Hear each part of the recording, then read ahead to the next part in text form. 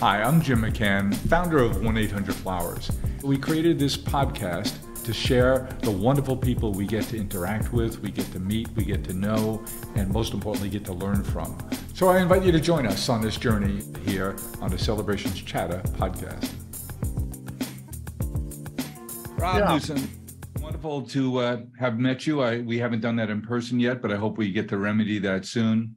I'd love to chat with you today about you, where you come from, who you are, your amazing career in the military, some of the interesting things you've done since, and what are you thinking about for the future? There's just so much, but let's just start at the beginning. Where'd you grow up, Rob? Yeah, well, my dad was in the Navy, so I spent my very young youth in Hawaii and El Centro, California. He retired in 1975, moved back to his home state, my mom's home state of Kansas. And so I grew up in Kansas, a very small town northwest of Kansas City called Wellsville, Kansas. Great place to grow up. Landlocked guys growing up or going to the Navy, huh? That's right. You need hard Midwesterners that can tough it out. Is that a common thing for Midwesterners to go into the Navy? No, it's not. I've got two or three friends from the Midwest who became Navy SEALs, but I don't think it's very common at all. So you grew up in this, sounds like a pretty idyllic situation growing up. Yeah, my dad was a school teacher. My mom was first a nursing home administrator, and then later in life got her nursing degree and became a nurse. I grew up in Wellsville, graduated, got a national ROTC scholarship, and went to the University of Kansas. Walked on the football team and played. I redshirted 1 year, so I ended up playing 5 seasons with the Jayhawks. Then went into the Navy, straight into Navy SEAL training. A 30-year career altogether in the service? Yeah, just short. It was 29 years and 10 months. When I was retiring, a friend asked me to jump out early. He was the director of the White House Military Office. As a one-star admiral, he needed a deputy. So he asked me to retire a few months early and take a civilian appointment as a senior executive service. That must have been another great adventure, and one that probably helped you in terms of adjusting from let's round up a 30-year military career. That was probably a nice second act that helped you to adjust to a different kind of world, I would think. Yeah, it was a great halfway house for a military guy, right? Because I was a civilian within the Department of Defense, embedded in the White House in the East Wing. It was a good transition, and while still being close to the military, and what an experience working with the military's best: Air Force One, Marine One, Camp David, the White House Medical Office, and the White House Mess. It was just an amazing experience. So tell us, let's start there in the middle. Let's call that your middle years. Tell us about what your responsibilities were there. You just indicated some of them. Fill it in a little bit. So I was the deputy director of what they call WAMO, White House Military Office. So I supported the director, and really my focus was down and in. He really wanted to strengthen the culture. So we had a very large culture effort where we focused on our values and integrating strong leadership. I'm a huge believer of the Arbinger Institute and their philosophy of outward mindset. We brought Arbinger in to teach a 2-day workshop with all our senior leaders. And really, the outward mindset is about seeing other people as people and treating them as you would want to be treated, instead of the alternate perspective is to have an inward mindset where you see people as objects, as things. Either they're tools that you use to get what you want, they're obstacles in your way, or they're neither, and so they just don't matter. So it was a really great way to get the team focused on, serving each other as teammates. And you had several different branches of the service that you were working with there. So you had to orchestrate and coordinate a lot of different activities. I would assume different kinds of cultures too. Yeah, without a doubt. It was every service, so including the Coast Guard was assigned to us. So 5 services. There were different units that were very solely serviced from the service. For example, the Marine Corps Marine One helicopter unit that flies the president is an all Marine unit. Air Force One is an all Air Force unit. We had an Army transportation unit that drove vehicles around for us, and then we had several joint elements that did communications or medical support. Back in the 90s, Rob, I had occasion to travel with then President Clinton on his first trip as president to Ireland. And it was a pinch me week for this kid from South Queens. But one of the things I remember about it is being in awe of the logistics that goes into moving a president internationally. The amount of people on the ground, the logistics of communications and support and evacuation planning. I was just knocked out by the behind the curtains things I got to see from my perspective there about what a big effort that is. It's absolutely enormous. You know, I had a sense of that when I was a young lieutenant in the Pacific, probably on that trip that you made with President Clinton and several others. Military movement almost stops because it sucks up so many air transports. And so we were stuck on an exercise in Indonesia for a couple extra weeks, waiting for that air transport to free up and take us back to No Guam. kidding. I would never have guessed that. I had an opportunity one time, as I mentioned to you when we chatted another time, of making a JCOC trip with the Secretary of Defense. And I was just blown away by our military's reach around the globe. Yes. And yes. The amount of stuff we have. But to think that moving a president would suck so much of that stuff that you'd be invited to stay an extra couple of weeks on an exercise. That's right. No, and as you pointed out, the planning and logistics and coordination is just so extensive and broad that it's eye-watering to see it executed with such precision. So, how long did you work in the White House, Rob? Yeah, I was there for 11 months. The tour of the current director, and then I was temporary director, and then I took a leave of absence to finish my PhD in leadership studies out of the University of San Diego. I had the USD was fantastic as a military member. I spent almost 2 years in Yemen, deployments to Iraq and Afghanistan. So they gave me a lot of leash to finish my PhD. But at some point, we both had the sense that either you finish or you don't. And so I took a leave of absence and really focused on finishing my dissertation with the plan to go back and take another political appointment, potentially in the Pentagon. But I reached out to a great foundation called the Honor Foundation, and they do transition support and education for special operations members. And so I was involved with them for probably 15 years before I got out. And then I just reached out and I said, look, I'm interested in what kind of crazy non-military, non-contracting, far afield jobs you have. And they connected me with the Philadelphia 76ers, which this is amazing. So far afield. How varied, I can't imagine when we get into it, how varied your experiences were in your 29-year and 10-month active duty service. But then to have that exposure in the White House, oh, by the way, you're working on your PhD at the same time, boom, back, leave of absence, get your PhD in leadership studies from the School of Leadership and Executive Science, Souls at University of San Diego. Honors Foundation, get an introduction to the Philadelphia 76ers, which of course was immediately in your sight path as to next things you might do, I'm sure.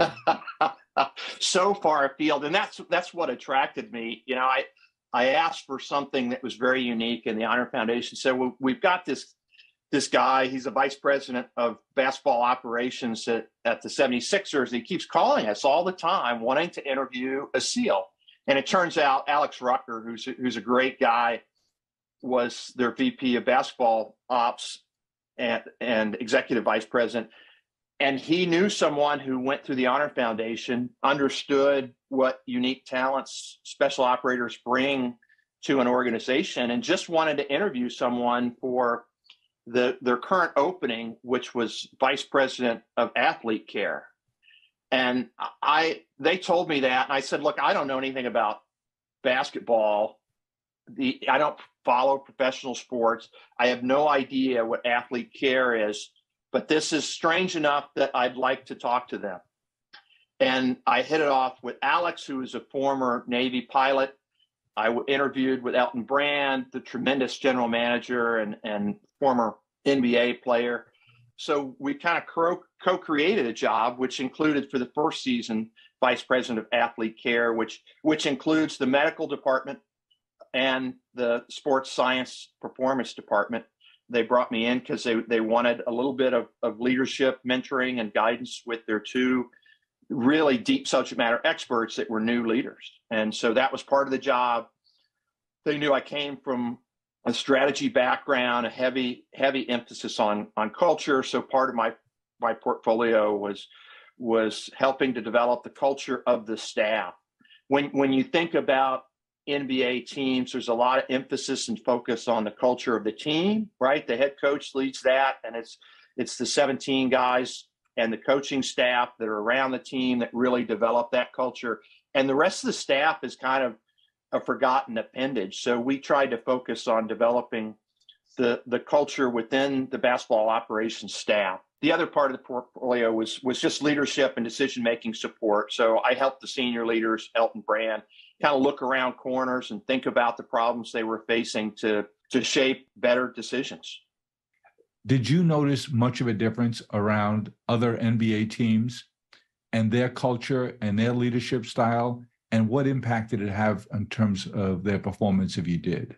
There's a great, debate or philosophical discussion in professional sports, and especially in basketball, that relates to two potential pursuits. One is talent. Talent is king, right? You build the very best team, the most talented team you can.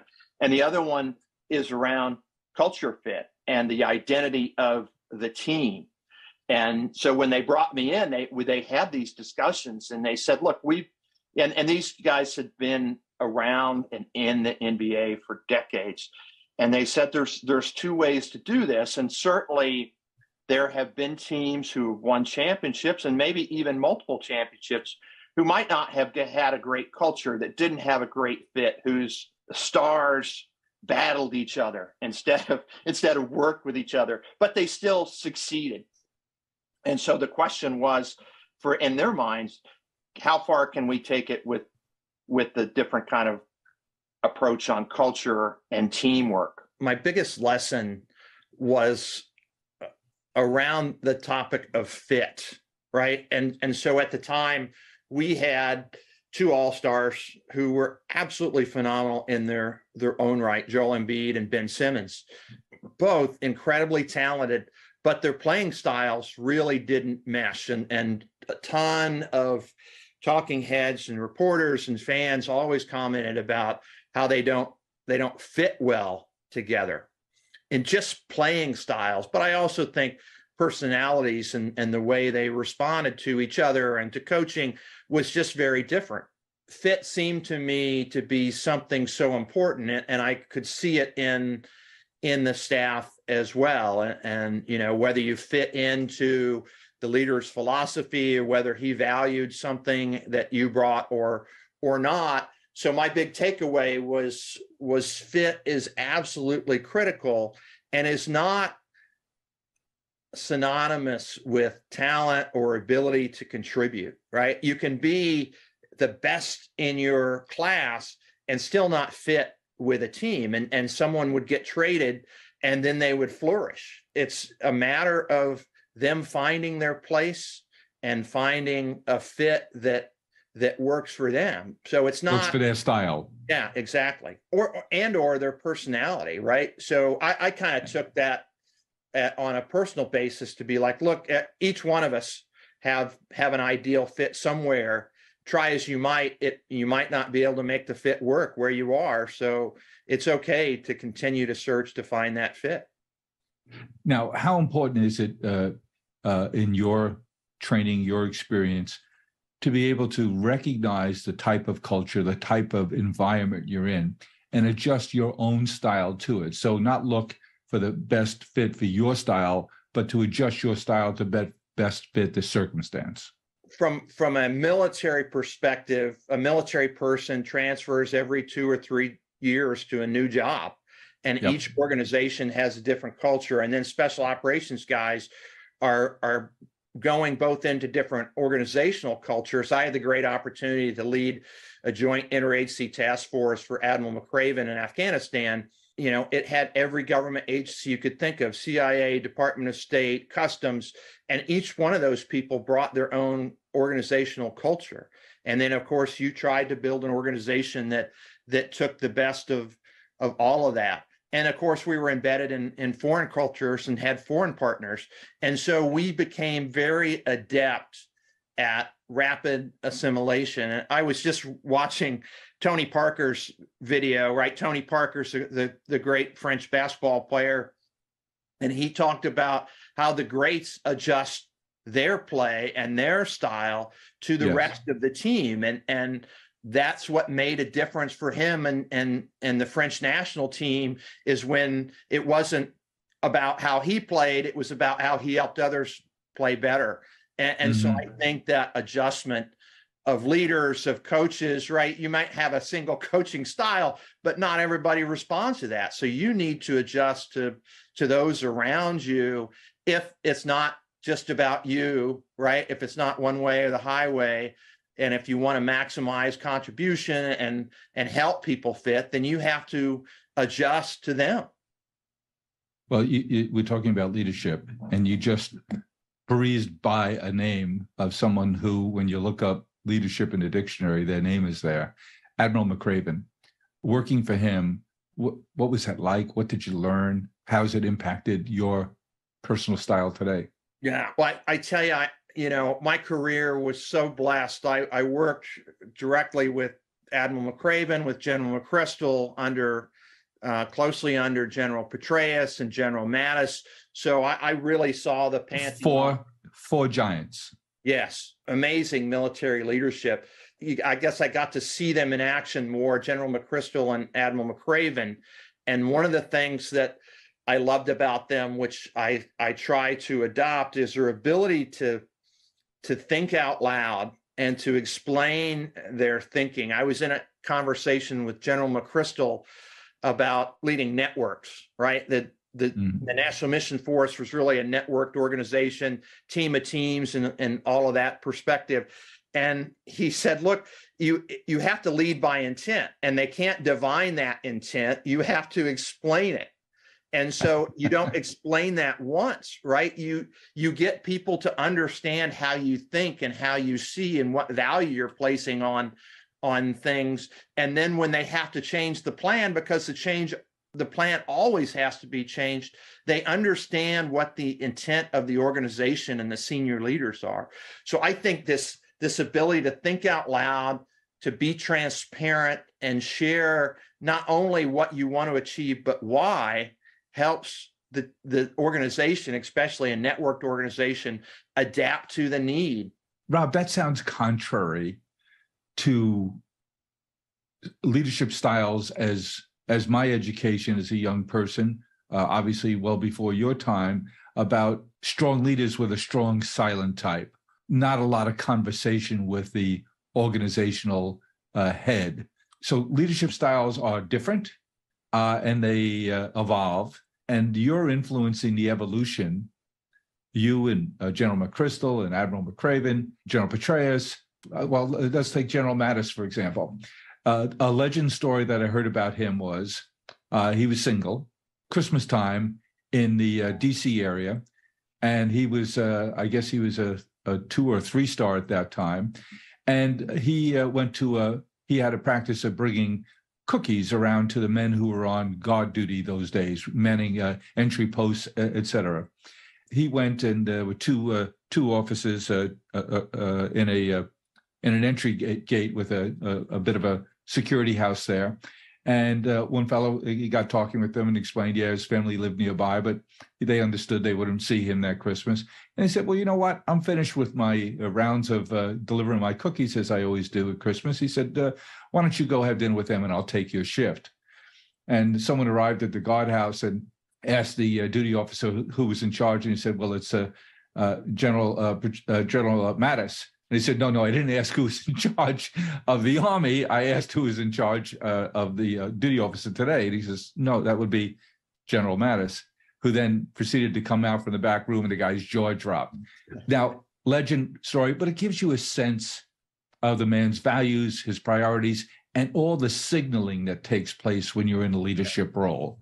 When you encounter young people today on a campus, in a workplace, or in just your average life, and you're the dad of 3, right? That's right. In their 30s. 30s now. 34, 32, and 31. What is your advice when people ask you, when they learn that you've had this august career, about serving in the military? My better half is also a veteran, ER doc who worked in the Navy. She said it best in that her life is vastly better. She's a better person for her service. And I feel the same way, that certainly you're going to get great experiences, right? You're going to see the world, get some great education and training. You're going to be a better leader. The number one thing I think service provides, and it doesn't have to be in the military, it can be in any service-related organization, but it helps you understand that you're part of a bigger picture and purpose, and your contributions matter, and you need to try to make a difference because you can. We both walked away from our careers with just such great appreciation for what the military helped make of us as individuals and as people, as leaders, as citizens. We put our heart into everything we do. We are farmers, bakers, florists, and makers who grow and create with a passion. Made with love at every step of the way. Because at the end of the day, we know you're sending more than a gift.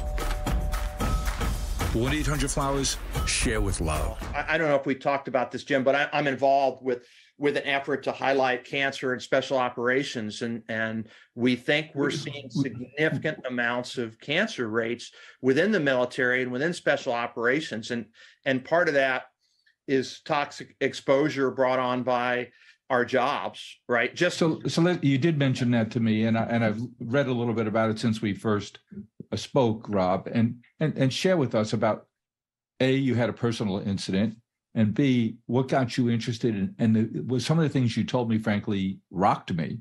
Yeah. You told me about the incidence in young personnel of cancer and how different it is from the general population. That tells you, without a control group, that there's something interesting something fatal going on here that should be of concern to us all. And then you broke it down by different services and the incidents. And not surprisingly, but still alarming, is the number of aviators. Yeah. And the incidence of cancer among the aviator community. I was diagnosed at the end of my career with prostate cancer. I went in, and one of my doctors said, you're a young guy. It's very rare to have advanced cancer that's this aggressive, because prostate cancer usually is not aggressive. Right. At your age, do you know if you were exposed to anything? And I said, well, I'm absolutely sure I was exposed. I don't know to what, right? I mean, I was around burn pits. I was in a job that had high exposure rates. And that includes, you don't think about the ingredients of a bullet, the toxicity of a single bullet. And for most people and most military guys, they don't shoot a ton of bullets. But a special operator is shooting, a single operator is shooting more bullets than a battalion of Marines. We're doing a lot of that indoors. And so the toxic exposure is significant. And that's just job related. Then you go overseas And, there's toxic exposure there. There's lifestyle exposure. The World Health Organization a few years ago declared that night shifts were a carcinogen. Well, all you did was work at night. That's all we did. That's right. There's lifestyle exposures, there are environmental exposures, and there's toxic exposures that build on each other. And part of the lifestyle, which made me think of this, Jim, is right, the unending grind of decades of war, guys going on deployment after deployment after deployment, creates more inflammation in your body, and cancer feeds on inflammation. So yes, this is all a presumption and assumption that these are the causes. What we do know is that we're seeing a great number of young, relatively healthy military members who are diagnosed with literally dozens and dozens of different types of cancer, some very rare, some normal, but rare to occur in a 30-year-old in stage 4 cancer. So it's just shocking, and we need to do something both as individuals and as a nation. Please share with us how long you've been cancer-free now. It's been just over 5 years. So I was very lucky. My team of doctors and care professionals, I think, since who I was and where we were coming from as a family, and we were super aggressive with surgery, radiation, chemotherapy, hormone therapy. I mean, we threw the kitchen sink at it, been doing very well ever since. And I'm very heartened to see genomics and precision medicine, where you can get a tailored immunotherapy to your cancer, and we're seeing breakthrough after breakthrough. So I'm very hopeful that in the coming years, we're going to get even more successful with cancer in the military when guys and gals have late stage cancer. And they have late stage cancer because they're not screened early, they're not aware of their exposures, and the medical community is doesn't. So they're young. They don't think they should even possibly be checking. That's right. And when a guy or gal presents with a medical problem, the first thought of the care provider isn't, this seems like cancer, let me screen it out. And so it's missed so many, for a year plus, as it's aggressively growing inside of them. I have the privilege here of getting to know and work with, from a fundraising point of view, a couple of doctors here at NYU Langone, Doctors Kimmelman and Dr. Haas, who are research scientists and a lead practitioner, both around prostate, but other cancers, but heavily interested in working on prostate cancer. And they pound the table over the fact that some great advances are being made, some great treatments have been developed, and that no man really should die from prostate cancer, because it's all about early detection, and then treatment options are plenty. But it's their life mission to eradicate this. But it seems to me that there's a whole world of young people in the service who we have to raise the alarm bell about to make sure they're being checked, because if it's discovered early, it's quite treatable. But right. If it's not checked, if it's not discovered, then it can become a real problem. And you do have to throw the kitchen sink out of it. And not everybody is as lucky as you are to have been able to rid yourself of it. That's right. And now tell me, under what auspices are you doing this work now? Is it just your personal interest? Are you aligned with other institutions to look at this issue, bring it to public attention and to the attention of the right authorities that we have this special issue going on here with the frequency of cancer among service members? Yeah, there's several aspects of this. When I worked for Admiral McCraven and I ran his Joint Interagency Task Force for Counterterrorism, we were looking at how we get after terrorist organizations outside of combat zones, right? You're not going to go do a direct action mission in Paris, France, or Belgium.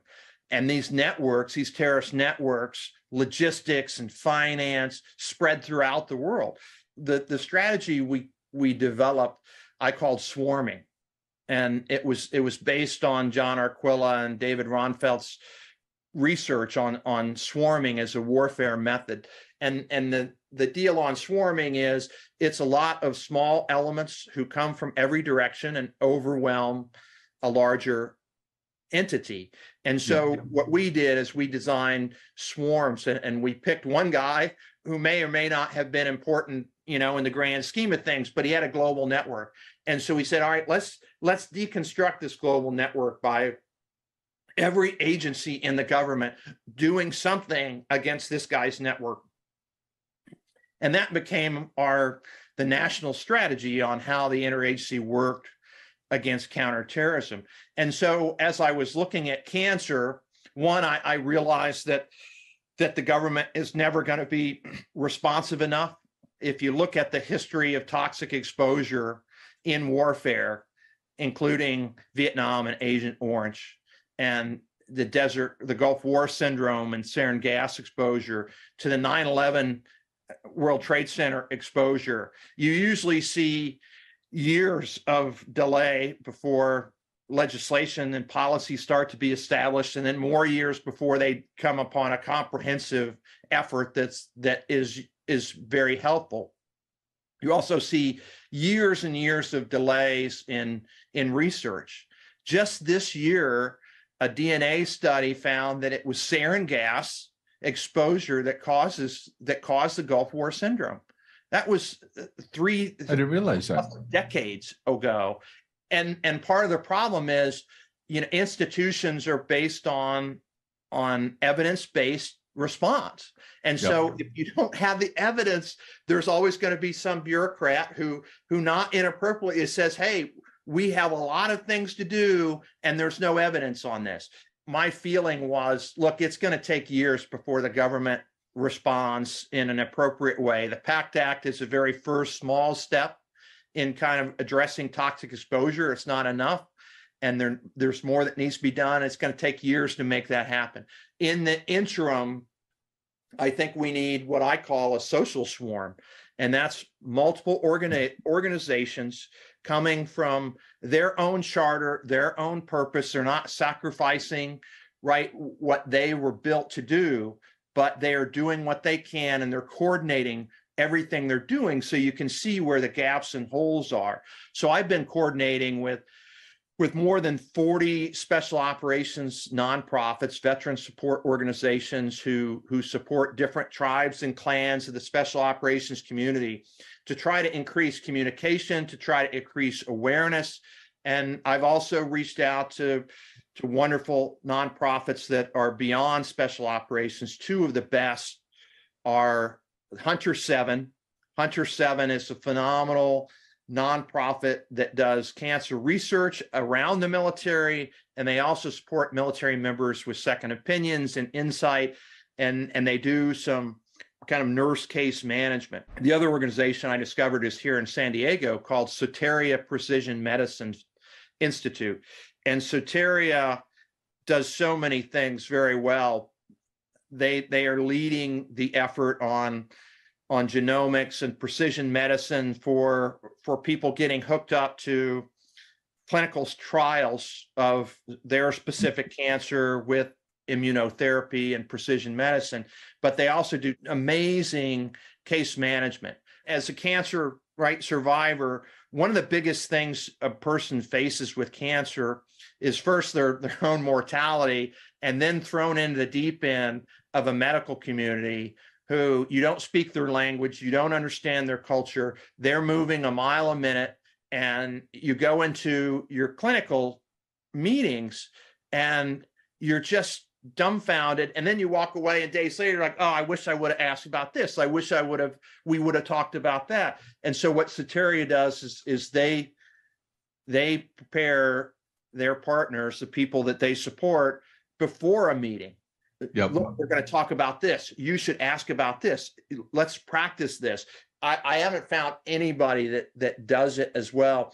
So again, I'm trying to do some fundraising for Hunter 7 and Soteria. I'm trying to rally these 40 plus nonprofits to work together and to move beyond individualized care. When I looked at, there's some great organizations. If you're a military guy or special operations guy, you say, I have cancer, they're more than willing, and they lean forward to help, with your travel, with incidentals, with lining you up with a second opinion.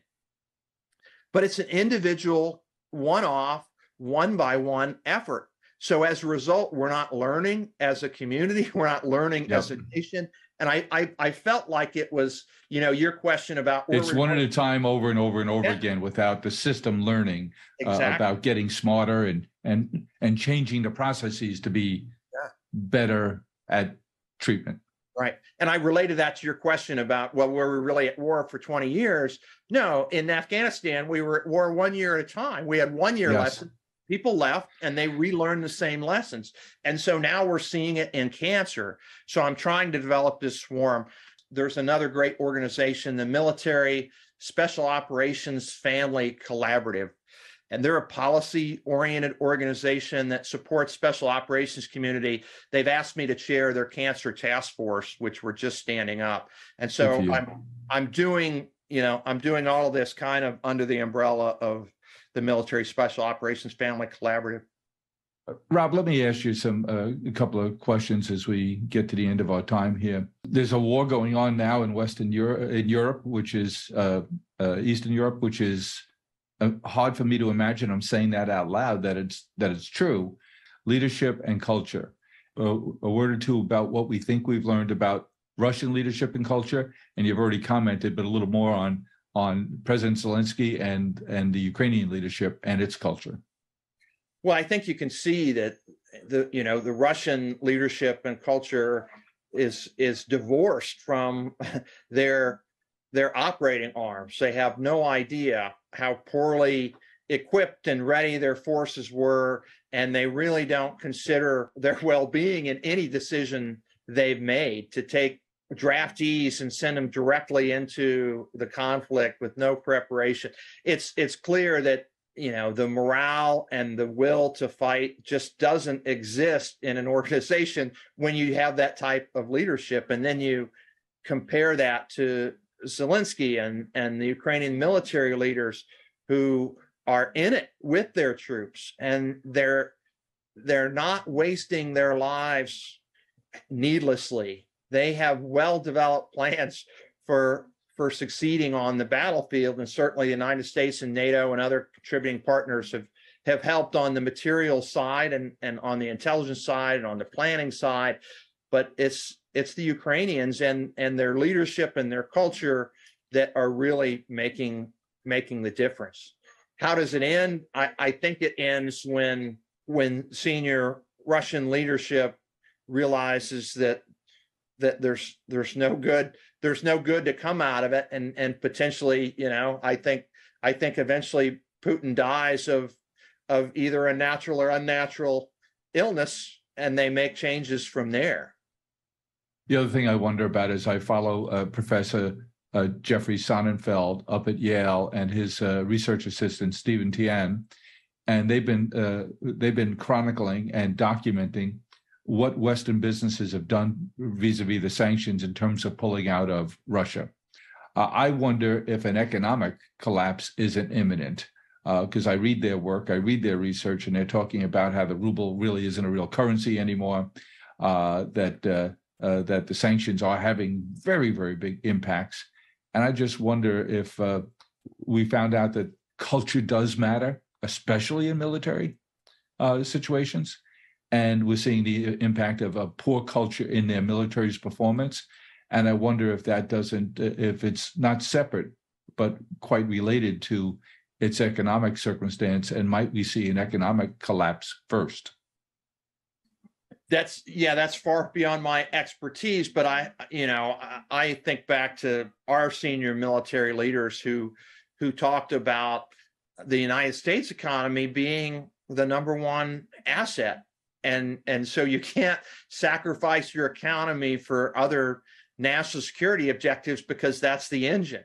And so certainly I think there's that piece of it. And then the other question, as the economy starts to buckle, is what is the Russian population? How much will they endure before they say enough?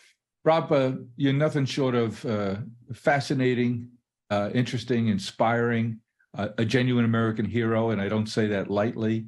One of the confessions I'd have for you is, as an employer, when we're lucky enough to come across someone who has a military background, let alone a special operatives background, we're always wondering, could anything we'd ask them to do here ever live up to the challenge, the excitement, the energy that they've experienced in their military careers? So we're always, as employers, and I've had this conversation with others who are in my situation, we're always wondering, can we do things that are interesting enough for them? What would you tell us? Well, I think that certainly, right, there's nothing that compares to the camaraderie, the mission, the purpose of serving the nation in uniform. When that is over and service members move on to their next great adventure, it doesn't mean that everything has to pale in comparison, or that the food, the wine, the joy is not there in everything you do. What I found in my short 4 years out of the Navy and looking forward to new opportunities is what inspires me, and I think what inspires military people, is the ability to contribute to something that matters. And it doesn't have to be national defense. It doesn't have to be life and death, but help us understand why it matters and allow us to find our contribution points. I think I've been reading a lot about idiosyncratic jobs and creating and molding jobs to the person. I certainly think I bring something unique, but I'm not plug and play. Oh, let's put Rob in the vice president of X job, right? And so procurement. That's right. So I think there's unique people that you should find a way to shape and frame jobs that may not even exist, but you can be certain they're going to be value added to an organization. And again, it's about giving people an opportunity to contribute, to shape and impact the lives of others, and that matters, right? So I look at, can I help an organization succeed? Can I help other leaders lead better? So there's two things you just said in there that jump out at me. One is you want to be part of something. Yeah. You want to understand and embrace the mission is the second. And then the last thing that comes to mind there is you want to play a leadership role. You want to bring your skills, your experiences about leadership to help any organization in its mission. I could talk to you forever. I'm a fan. I'm a student of what you're doing, and look forward to getting to know you better, Rob. I think your future is mighty bright, and I look forward to catching up with you again on your next adventure, and for all of us to help support you in your efforts in your part-time gig of helping to find out why these incidents of cancer in military personnel are so much higher than the general population, seeing what we can do about it, number one, and number two, making sure care, treatment, and research happens to help those who've already been exposed and therefore are suffering or about to suffer. So I commend you for your work. Thank you for your service to our country. Sometimes it feels contrite to say that, but I've never felt it more appropriate than to say it to you. Good luck in your work on your cancer research, and I can't wait to see what your next personal career step is going to be, because you're going to make one heck of a difference. Thanks, Jim. It's been great talking to you, and I appreciate it. It's been my honor to serve, and I hope to continue to do that in new and different ways. This is birthday. Go to 1-800-Flowers.com. They have tons of great birthday gifts. Wow. Wow. Happy birthday, baby. Happy birthday. Wow. Yummy. I got to contain myself. 1-800-Flowers. Celebrate the people you love. Well, I hope you enjoyed what you heard, and I know I'll be sharing it forward. I hope you get to as well. Let's keep the conversation going. Follow me along on Twitter at Jim1800Flowers and on LinkedIn at Jim McCann. Hope to talk to you soon. Thank you for listening to Celebrations Chatter. You can join our community by reaching out at chatter@celebrations.com. And while you're at it, tell us what topics you'd like us to explore here on the Celebrations Chatter podcast. Thank you for listening, and don't forget to share it forward.